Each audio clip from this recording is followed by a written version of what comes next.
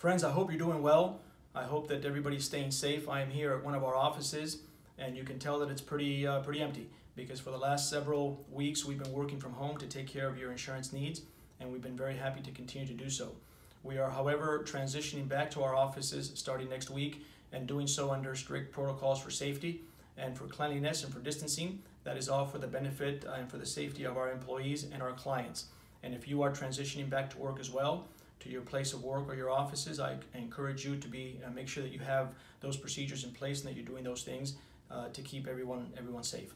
A question has been asked of us over the past several weeks about COVID-19 and workers' compensation. If someone contracts COVID-19 at work, is it covered under workers' compensation?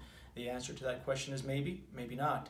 In order for workers' compensation to cover an illness or an injury, it has to result during the course of work, and the injury or the illness has to be it has to be particularly connected to the work that you're doing.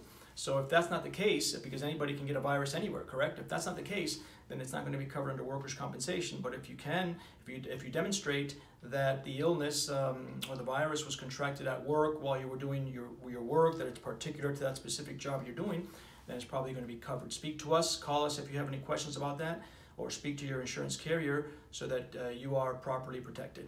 If you have any questions, as always, we're here to help, and don't hesitate to be in touch with us.